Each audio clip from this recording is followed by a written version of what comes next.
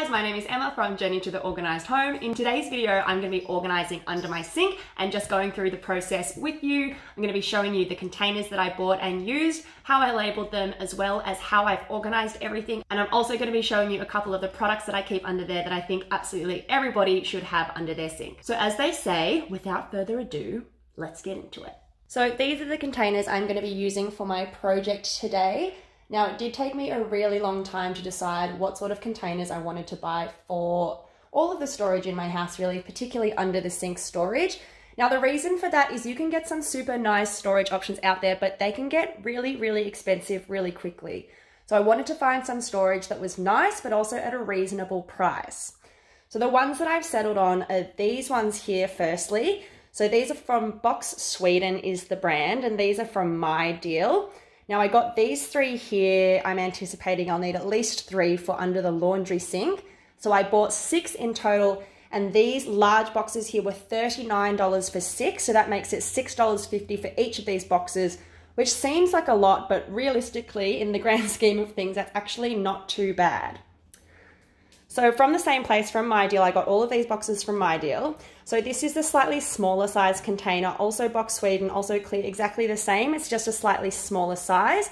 So again, I bought 6 of these. I'm thinking that I'll probably only need to use maybe a couple under the sink. I'm still not exactly sure how I'm going to organize everything. So these ones I've got 6 of as well, and these were $37 for 6. So they're $6.15 each. And then these ones I really like. These are also Box Sweden, and they're slightly different. So these ones are, firstly, they're stackable. So you can stack them one on top of the other. And the other thing is they have this insert here, which is like an adjustable divider tray. So you can put it in here and have a large section over here at the front and a small section at the back, or you can put it smack bang in the middle there, or you can put it here, or you can just leave it out altogether. So I just thought this would be really handy for under the sink to just help group items, you know, depending on how big they are or how many they are. So I thought this was a really good little addition as well. So I'm not sure exactly which ones I'm going to use or how I'm going to configure them at this stage, but I've got these ones here to play with. So I'm going to pull everything out of the cupboard and then just do a little bit playing around and see how I go. So guys, this is what the cupboard looks like at the moment. So as you can see, it's not super dirty under here or anything. We've just moved in, so it's not gross yet. But everything is just kind of sitting where it was placed. There's no real order to anything. Yeah, so we're just gonna pull all of this out, get it all organized, and hopefully it'll all be looking much better when everything has been put into its rightful container, into its proper spot. So here we go. So as I'm pulling everything out, I'm just going to organize everything into groups of how I think I'm going to sort them in the containers.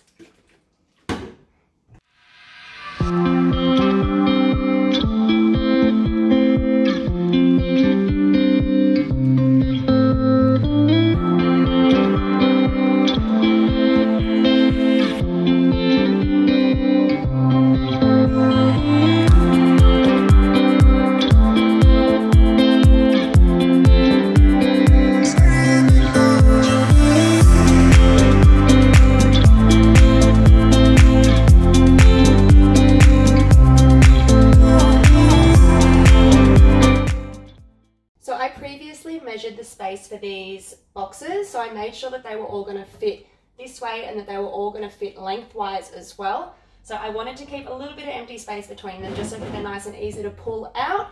And also this brand have this big label on it, but these ones are super easy to get off. This is a silly thing, but this is actually important to me when buying something. So in case it's important to you as well, these are those super easy labels to rip off.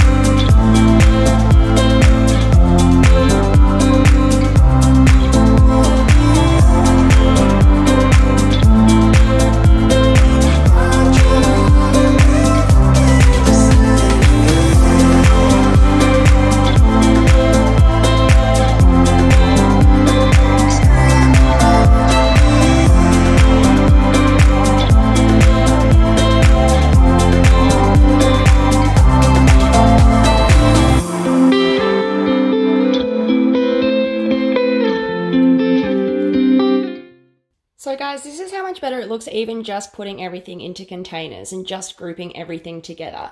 Now I just wanted to explain a little bit how I've actually organized this. So some of this might just be common sense, but not everybody knows everything. So I've just decided to put these finished dishwashing tablets here right next to my dishwasher. So basically just making everything as close to the area that it's going to be used for as possible. Now, I don't like to decant my dishwashing tablets. It's just not something I like to do. I know it's super popular on Instagram and everything like that, but don't organize under your sink just to make it look nice for Instagram. If you are trying to stay organized, you really need to keep systems in place that work for you, and don't just look nice. Looking nice is great, but if it doesn't work for you, then you're not going to stay organized. So here I've just got the bin bags. So everything in my cupboard here is really easy to grab. I don't have anything in here that's put away in drawers or anything that has a lid on it, because I like to be able to see absolutely everything at a glance, and I like to be able to grab everything super easily. So I can just grab this, like, you know, if I'm washing the dishes. And so I put this right under the sink here. So if I do need to get a scrubber or a new scrubber head or anything like that, I can just reach underneath and grab it straight away. And I've also got the little container here with a couple of random things that we don't use so often, like these cloths. We only get a new one of these every so often. And then there's a couple of other things in here, like a pair of gloves and just the Mortine and citronella. So things that we don't use quite as much here. This is a few cleaning items. So everything here, I like to be able to see everything, like I said, so I know how much of everything there is. I've just noticed this is low, but I don't want to keep that at the front. So I'm just going to have to keep an eye on that. And so this one here is stuff that we use relatively often. And I've kept this one here at the front because that is the one that we use the most. And I've tried not to put anything next to it to make it really nice and easy to grab out and put back. Now this is the other thing that we use fairly often. This is like just a freshening spray. It's basically just vanilla essence and alcohol, but it's a really nice thing to spray in your recycling bin or in your fridge. It's just like a disinfectant and it just makes things smell nice. It's not very good at cutting through grease, but this is a super nice thing just to have on hand. Now another random product that I just wanted to tell people about that I have under my sink is this one here. So this is nifty. This is really powerful on cutting through grease. So I know people normally just use like a normal Ajax spray and wipe multi-purpose, but if you really need a degreaser, I can't recommend this enough. It's really, really good. And it even works in getting grease off stainless steel. It's really something I recommend if you do have a lot of grease, you know, around your kitchen, in the cooking area, that kind of thing. It's super, super handy. And so just up here, we've got kind of like sanitary things. So we've got some disinfectant spray, just some hand sanitizer, that kind of thing. And then here I've actually got like a fairly empty container. So I've just got this big thing of hand soap here at the moment, and I might put some other things in the back there if I find I've got use for it. But at the moment, this is here at the front, super easy to grab as well. So now that I've organized everything into containers, I'm going to label my containers. Now you can get so many beautiful labels out there, but today I'm going to be doing a budget DIY option. So I'm going to be making my own labels using Canva. It's a super easy program to use. Even like an idiot like me can use it. So if I can do it, you can definitely do it as well. It's free to use unless you want to go for the premium version, but the free version is totally great. I use it all of the time. So once I've made my design in Canva, I'm going to get the thickest and best quality packing tape that I can find, and I'm going to put that over the labels on my containers so that it's got a nice shiny finish. It's waterproof in case anything gets on there, and it still looks really nice with the design that I have made and I have chosen. So you can always buy the labels. There are so many nice options. Like I said, you can buy labels online. The label code, do some really nice ones. If you are lucky enough to have a Cricut, you can make these labels yourself, some really nice vinyl labels. Otherwise, you can go to like Kmart, Target, those kinds of places, and you can get pre-made labels that have like laundry and pantry and, you know, under sink items on them as well. So that's just another option. There's so many options, but today I've just gone with a DIY.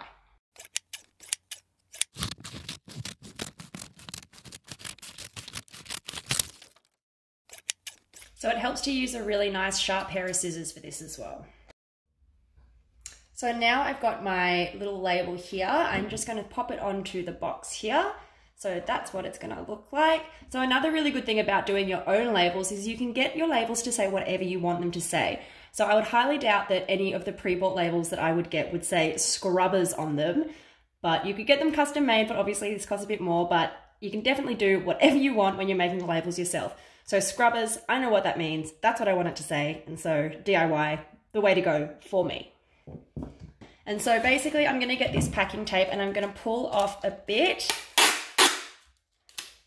And then I'm gonna cut the ends off, trying not to dirty with my fingerprints too much of the middle that's gonna go on the label.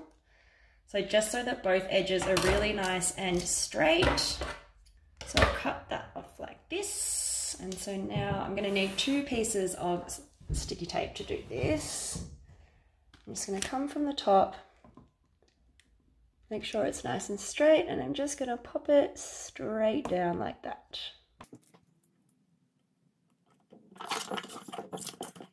So that's what it looks like with the label on. So I think that looks pretty good considering I did it all myself. Now the sticky tape, hopefully it gets a little bit easier to put this down without having all those wrinkles, but honestly it's going under the sink, so honestly, who cares? So guys, this is what the cupboard looks like, all organized with the containers and with all of the labels on as well. So you can see here, super easy design, just bang them up on Canva really, really quickly, print them off, cut them out and stuck them on with some sticky tape. Now, I admittedly didn't do the best job with the sticky tape, but it's under the sink, so I don't really care that much. And because the boxes are clear, you can't really notice anyway. So this is just much better than it was when I started. It wasn't awful when I started because I just moved into this house, but I know how bad under sinks can get. So I definitely recommend doing stuff that works for you. You can get some really nice drawers that you could put in here as well. So it all depends on what you're kind of working with your sink. So some people have the sink that's right in the middle with like a stem down here. I do suggest getting a couple of different size containers and also getting a few extra containers just so that you've got a little bit of room to work with and you can kind of figure out what's going to work best for you. So if you do want to, you can hang things on the inside of your door if you're organizing. Now I decided against it because A, I don't like things to hang and like dangle when I'm opening the door. And also because there's obviously not a lot of space in between the door and where I want everything nice and close so that I can reach everything. So like I said before, do what works for you and fuck all the rest. So I feel like the main thing to keep in mind if you are organizing under your sink or any area in your house really is to do what works for you and don't just do what looks good at the time. Because if you really are trying to stay organized, it really helps to have systems in place that you can stick to and things that work for you. And if you can try to implement these things from the outset, you'll be able to keep those things in place for much longer than if you just make everything look nice so that you can take a photo and stick it on Instagram. That's it from me for today. Thank you so much for watching, guys. If you've watched a couple of my videos and you're not subscribed yet, please consider subscribing. And if you like this video, please give me a like just so I know what sort of content you guys enjoy. And as always, thank you so much for watching and I'll see you in the next video. Bye!